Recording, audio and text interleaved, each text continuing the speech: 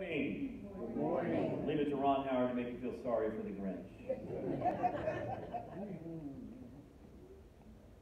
How are you guys this morning? Everybody doing okay? We're going to bring the lights up. Okay.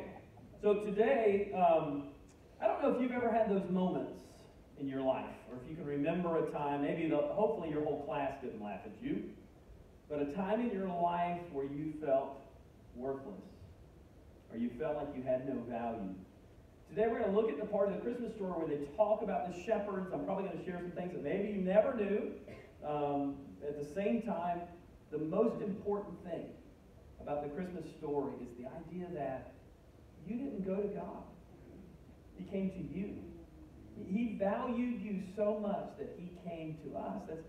By the way, that's the difference between Christianity and any other fake religion, is that we couldn't earn our way to God. You can't do enough good things. It's not about a list of things that you do. And I would love to lie to you and tell you that coming to church gives you extra credit, but it's by God's grace.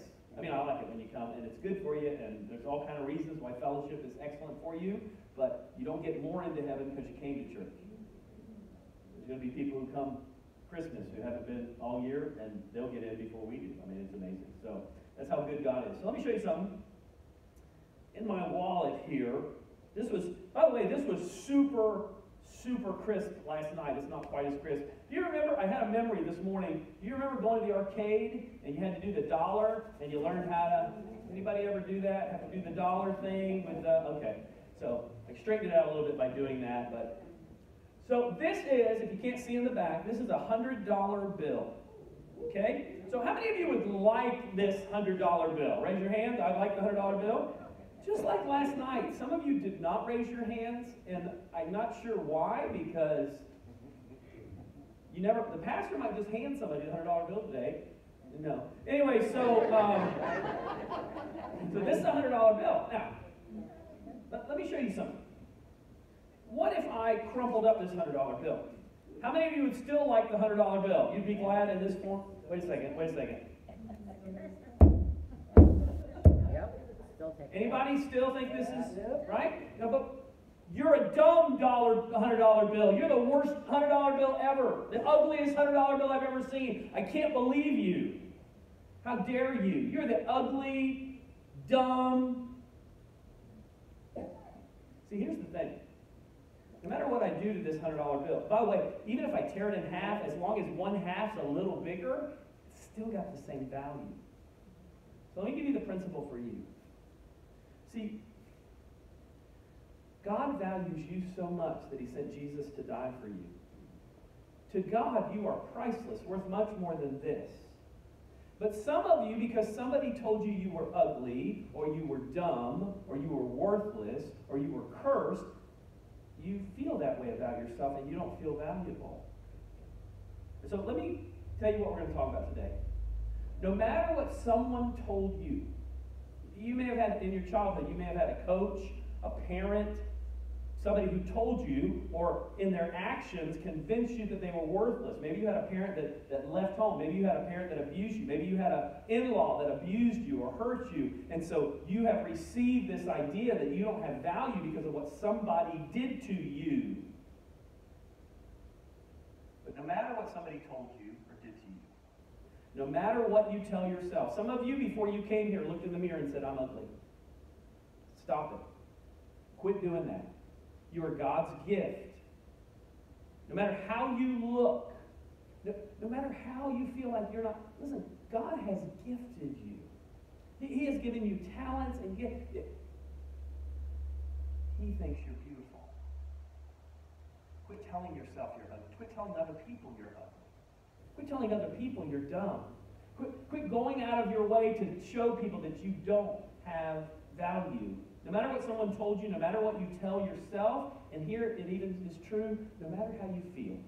Because I don't know about you, but some days I wake up and I feel great, and other days I wake up and I feel a little grumpy. By the way, you ever wake up irritated and you have no idea why? Anybody ever do that? Yeah. I had a wife tell me, some days I wake up grumpy and sometimes I let him sleep.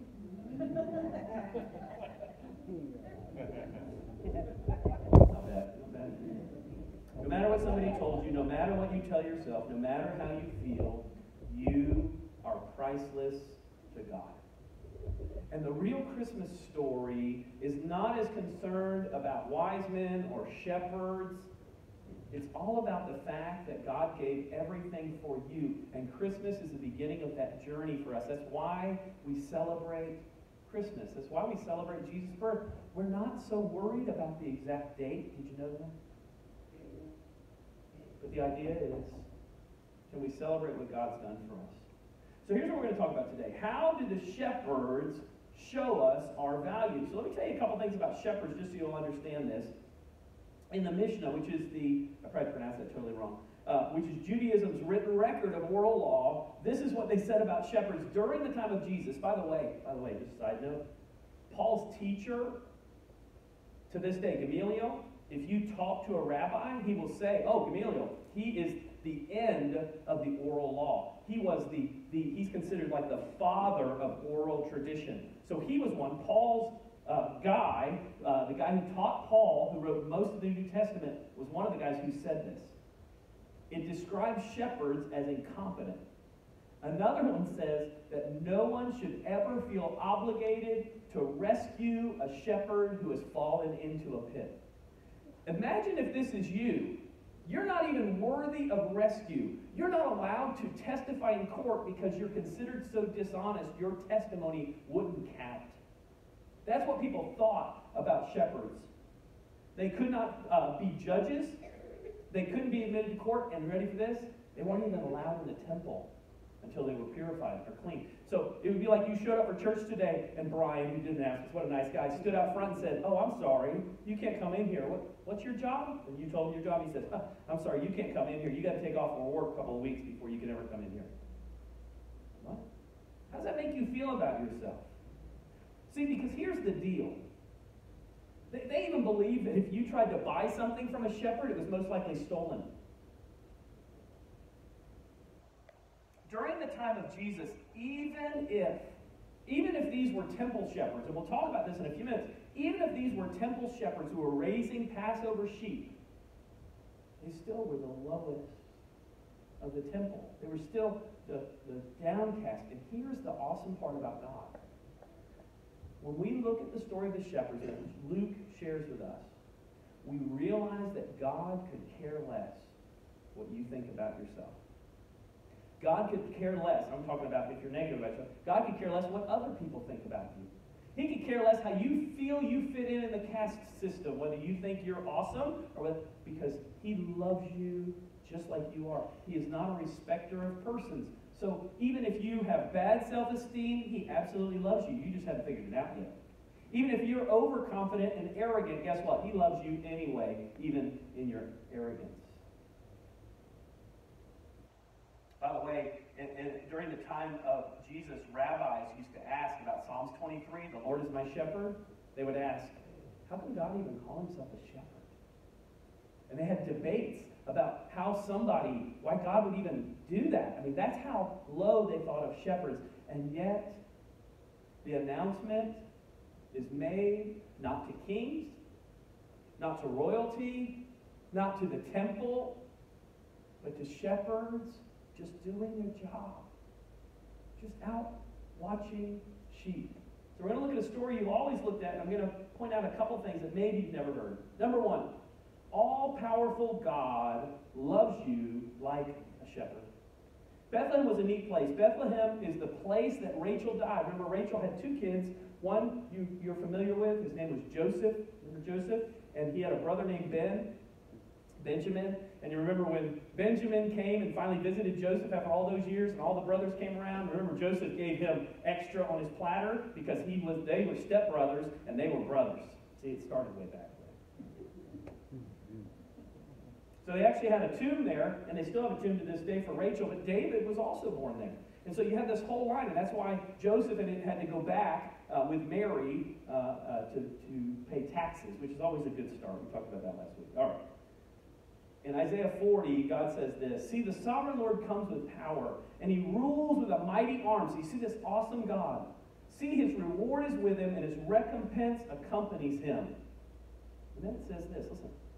He tends his flock like a, what's the word? Like a shepherd. By the way, shepherd, you know what that word is? Pastor. Did you know it's the same word? You should be scared now. All right, anyway. He gathers the lambs in his arms and carries them close to his heart.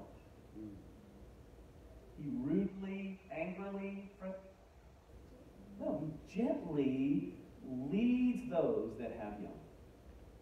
So it's not the picture of God in heaven. This is Old Testament. You know, you think of Old Testament like two different gods or something? No, he's not trying to wipe people out. He's not trying to hit you with a baseball bat. What's he doing? He's trying to help you. Now, he allows us to have the consequences of our behaviors. If you do something dumb, you are allowed to do something dumb today. Did you know that? Me too. It's exciting. But at the same time, what does he do? He gently leads us. So let me ask you this question. When's the last time you thought of God as a good shepherd? When's the last time you just let that sink in? That when God was trying to give us an idea, Old Testament idea of who he was, he didn't talk about his justice. He didn't just talk about his might. And by the way, this happened with Moses too. He didn't just talk about these things. What did he talk about? His mercy, his gentleness, his love for us. Number two, the Savior came for you. I love this scene. You all know the story of the angels getting ready to appear, but I just want to make it real to you for a minute, okay? Years ago, I heard a noise in the backyard. I had let my dog out to go to the bathroom, and I heard a noise in the backyard. So I opened the door, and the light would not work for the backyard. You ever had that happen? And it's dark, and I can hear the dog growling, and I'm like, what is going on? And I go out, and the dog has got something in his mouth. He's running around the backyard, and then he would set it down and back away. And then all of a sudden, he'd run at it again, and I'm like, what is going on? So all I had was a small pool net for a kiddie pool. Because I thought, I got to keep the dog. He had gotten a possum. And what was happening is he would carry it around, he would think it was dead, he'd set it down, and he'd back up, and then you know what possums do, right? They were playing dead. Oh, yeah. Possum would get up, my dog would go, and take him again, and run around the yard. Can I tell you, I was a little freaked out, so I'm holding the net between the dog and the possum, trying to, go, he wouldn't listen to me. Now, imagine you're a shepherd in a field. There are always a chance that, by the way, I could not get the dog away from the possum without a little help. Imagine you're a shepherd in a field where lions might come in and get one of your sheep. I couldn't get a possum out of my... Imagine a lion. That's your job. You're watching these sheep. You're peering into the dark. By the way, I don't know if you've ever been outside in Florida. In Miami, we had these all the time. And you brush up against a tree, or you're walking outside your house, and all of a sudden the tree frog lands on your head. By the way, if you want to see me yell like the girl, I can't tell you the number of times in South Florida, you close the front door, you're like, okay, have a great night. Like tree frog with a little sticky. How many of you have had the tree frog on the head? Okay. I'm somewhere on you. Okay. So imagine this, you're in a field, you're looking for lions or tigers or bears. Thank you. Let's try that again. You're in a field, you're looking for lions and tigers or bears. Much better. And you're squinting, and then all of a sudden, the Bible says, there's angels. Okay, so let's read it. Here it is. And there were shepherds living out in the fields nearby. We're going to come back to this. This is really cool. Keeping watch over their flock at night. By the way, this word for over may literally mean watching over. And we're going to talk about why that's important in a minute. An angel of the Lord appeared to them, and the glory of the Lord shone around them, and they were terrified. Why? Because they didn't fade in. Apparently, they don't have a dimmer switch for angels. They just, boom! Tough acting, tough acting. Boom! Right? If you understood that, you watched way too much TV years ago. An angel of the Lord appeared to them, and the glory of the Lord shone around them. So you can imagine, this is one angel. One angel appears. Boom, they're freaked out. They are freaked out. By the way, the angels always say the same thing. There's only one time in the Bible they didn't say this. Here's what the angel says. The angel said to them, do not be afraid. Only time in the Bible that doesn't happen is a guy in the Old Testament named Balaam, who the angel didn't like. He said, I was going to kill you, leave your donkey. That's the first Shrek story, Old Testament. Google it later. All right, so anyway, so the angel said to them, do not be afraid. I bring you good news. By the way, that's really good news. When an angel appears suddenly and is gigantic, it can wipe you out. And by the way, angels are like God's mafia. If you didn't know this, they wipe people out. They protect people. They show up and they say, I'm on God's side, not your side. You know, all this kind of stuff. I just imagine that an angel showing up would be terrifying. So here's shepherds peering in the dark. Boom, they're right there. And then it says, do not be afraid. I bring you good news. That'll bring great joy for all the people. Today in the town of David, a Savior has been, listen, born to you. I'm just a shepherd. Even if these were temple shepherds, some people think that these were actually temple shepherds that were raising, and it's probably true because around Bethlehem is where they raised the Passover sheep. Most other sheep were raised in the woods. But the sheep for Passover, so they had to have 700 they did daily sacrifices at the time. By the way, if you try to do a sacrifice in Jerusalem now, they will arrest you. They arrested people just in the last couple of years trying to do a sacrifice. I wonder what changed. Oh, maybe the Messiah already came. Oh, sorry. Okay, so in Micah 4:8, there's actually a prophecy about this tower called the Sheep Tower. And the Sheep Tower is where Jesus was to be born, in this area. So some people think that Jesus may have actually been born right at the Sheep Tower. Because here's what would happen. When a sheep was born for Passover, and by the way, remember twice a day, and then also about 25,000 a year during Passover itself that they would raise, and then people would basically give a sacrifice and eat. By the way, not all sacrifices are burnt offerings. I don't know if you knew that. There are burnt offerings, but most offerings, you actually ate the food. It would be like barbecuing. So you offered the fat to the Lord, and then guess what? The priest got part, and then you got to take it home and eat. I don't know if you knew that, so there's a little lanyard for you. So you can imagine all the sheep outside of Bethlehem, and by the way, just so you know, they would have been out there in December. Every once in a while somebody says, well, they wouldn't have been in the field in December. Yeah, when you had to raise that many sheep for Passover, around April, they had to be under, or right around a year old or under, but the sheep had to be spotless. So as soon as they were born, they would wrap them in swaddling clothes to keep them from thrashing around, and then they would wash them in a basin that they called a manger. There's two thoughts about the swaddling clothes, by the way. One is that it was the sheep wrap. The other one was if you were Jewish and you traveled, you actually had to wear swaddling cloths around you because you had to be buried within a day. So if you were traveling, you would wear your own burial clothes all the time, just in case. So we don't know which one Jesus was wrapped in, but it says, a Savior has been born to you. He is the Messiah, the Lord. If these were the shepherds that raised the Passover sheep, that's just what they had been waiting for, the Messiah. So I want you to take just a moment before we go any further.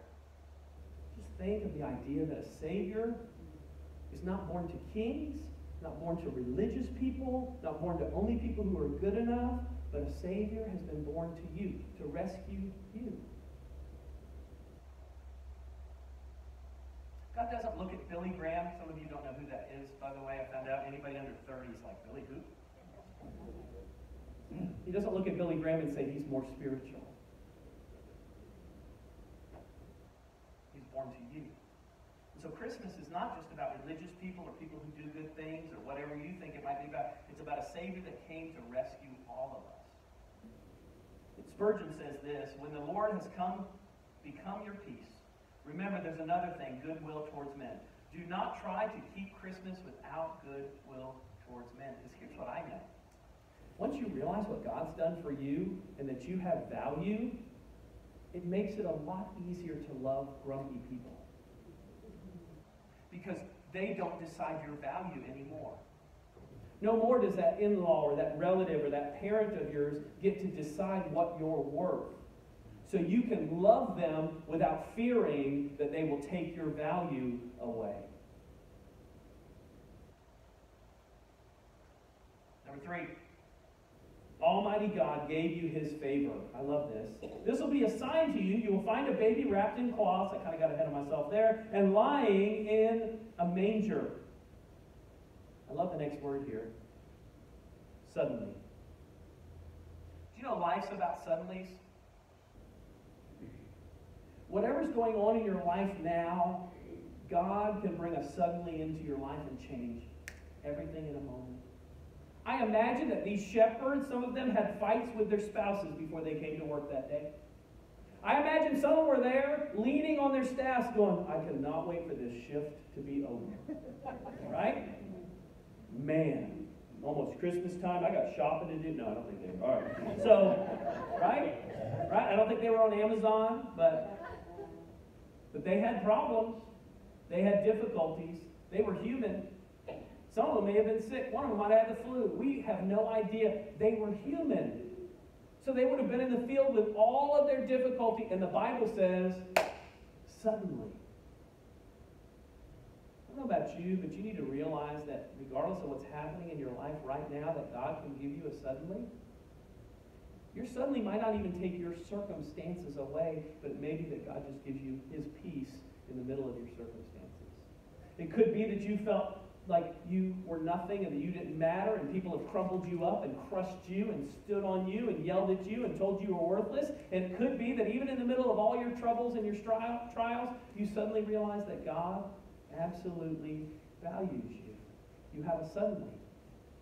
Where you wake up one day and you're like, you know, God, you really do. I don't even know why you love me, but you love me.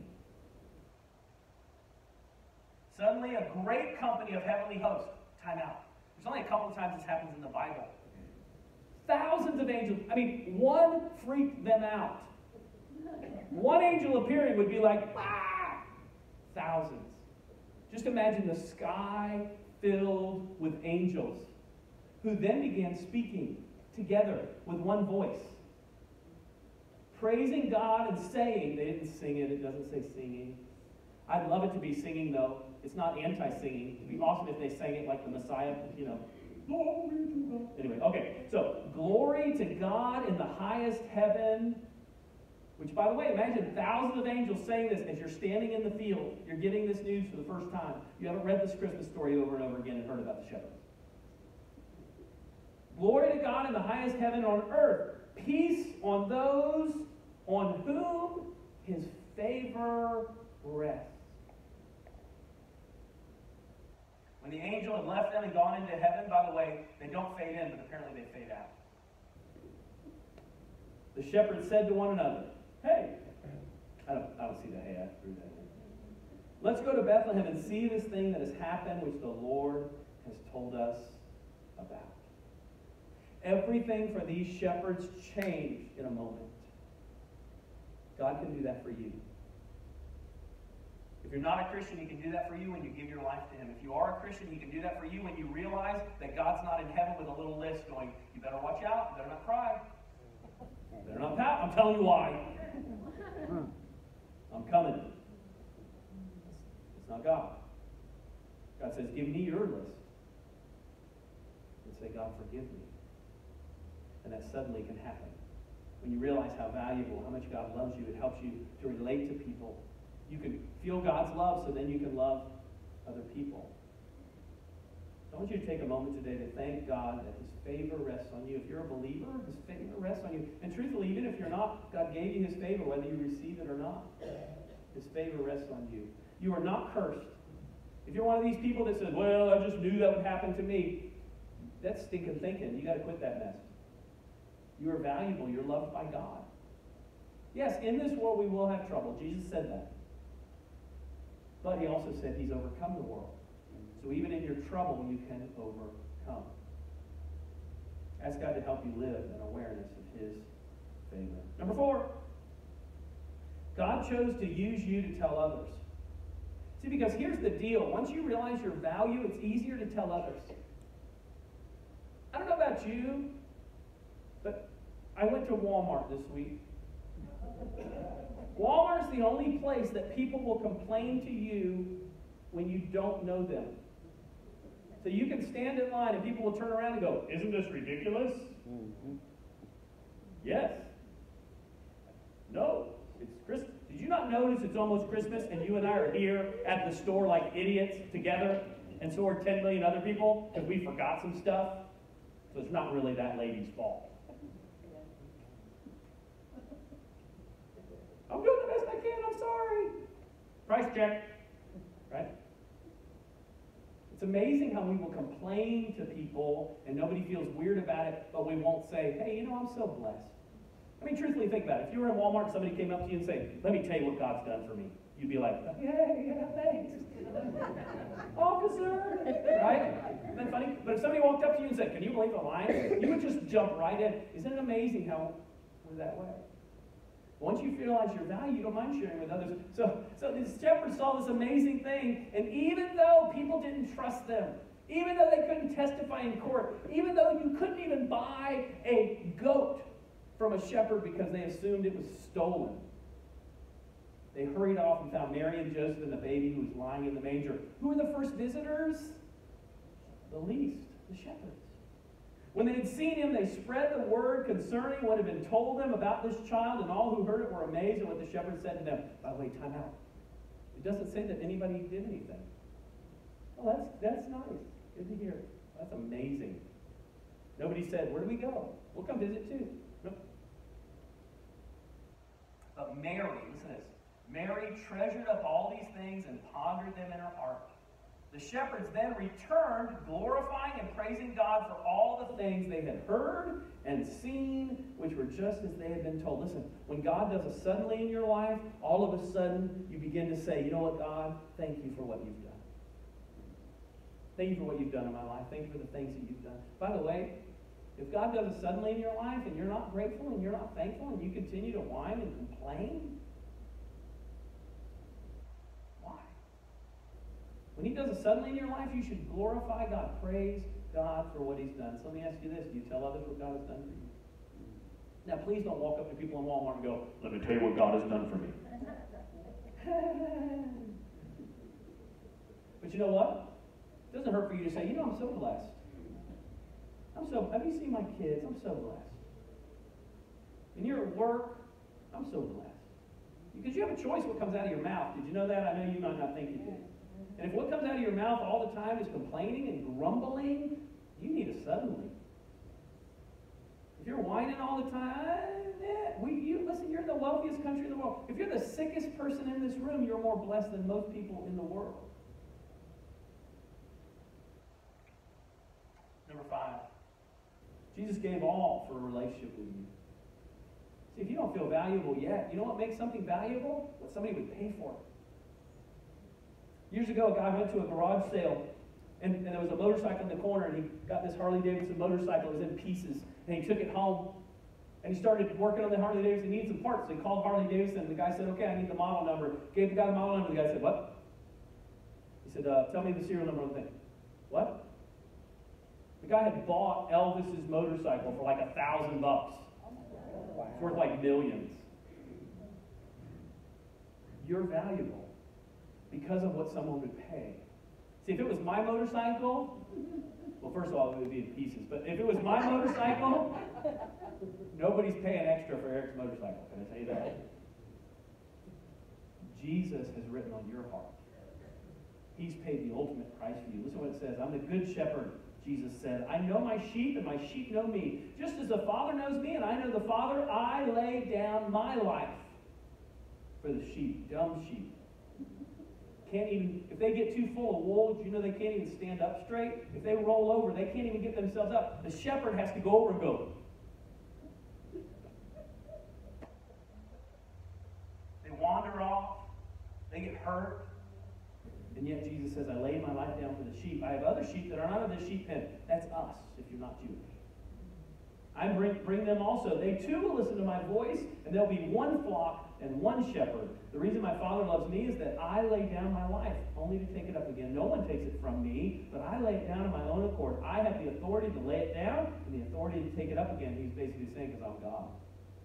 This command I received from my Father. Let me ask you this question. You're worth much more than this $100 bill. You are priceless. Have you received the gift that God gave to you at Christmas? And here's the deal. If you're not a Christian, that means to say, Jesus, I know I need you. I'm broken. I'm messed up. I'm a failure. I don't do things right. I don't get it right. And I surrender my life to you. I want you to be in charge of my life. But if you're a Christian, you know what that means sometimes? Realizing that you're valuable. Don't receive his gift of grace and then try to earn it. Don't receive his gift of grace and then try to work yourself to God so you forget to have your quiet time one morning. You're like, well, God doesn't love me as much today. He loves you. He wants you to obey him, but he loves you right where you're at. Do you take time to listen to his voice?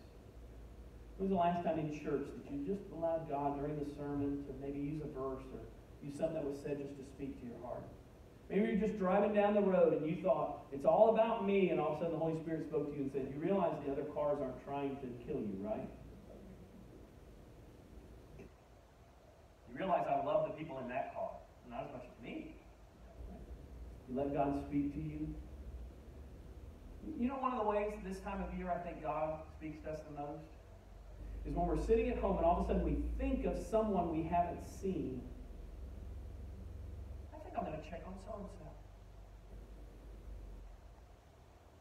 Chris and I ran into a lady driving through the Walmart parking lot the other day. Walmart. Just waved at her. Hadn't seen her in a while. So I wrote her a note this morning and said, you doing okay? She said, this is what's going on in my life. I said, we'll come help. God can put those things on your heart if you allow him to speak to you. So allow him to speak to you. No matter what someone told you, no matter what you tell yourself, no matter how you feel, you're priceless to God. Christmas is about God giving all for you. If you're here today and you want to give your life to Christ, we don't do an invitation where people come down the aisle, but I'll be here after the service. And you can say, Eric, I want to give my life to Christ. Maybe you've given your life to Christ, but you've never taken that next step of baptism. You can sign up in the back. We're going to have baptism in January. We don't know where yet. We're working on that. But we're going to try to have it out here. But we're going to have baptism. And maybe you want to take that next step. And if you're here today and you need prayer, or maybe God spoke to your heart and you just need to make a new commitment. Maybe you feel valueless and you just need to admit to God, God, I want to agree with you about my value to you. Start there. Start there. Let's go to Lord in prayer today. Father, thank you so much for your word. Thank you so much for how much you love us. Thank you that the shepherds were first. Lord, you didn't choose the great. You didn't choose the mighty. You didn't choose the wise men. You didn't choose the guys that were carrying gold. You chose the shepherds, the weak, the mistrusted, the hurting. Father, you chose them to come first, and we thank you that you chose us. And so, Father, right now, we just surrender our will to your will. Father, I ask during this Christmas season that instead of us trying to get everything done, instead we would see the best way to love people because you love us. So, Father, thank you for this time today. Father, I pray if there's anyone here who doesn't know you, that today would be the day they surrender their lives to you. I pray if somebody's watching online, that maybe today would be the day that they surrender their lives to you. And Father, I also pray as we take our offering in a minute, that you would bless each dollar given, not just to bless people here, but Father, to bless people around the world. That my friends who are missionaries in the Philippines, as they get part of that through many churches, Father, that you would use that to spread your word and your love, just like the shepherds did throughout the world. Thank you for this time today. In Jesus' name, amen.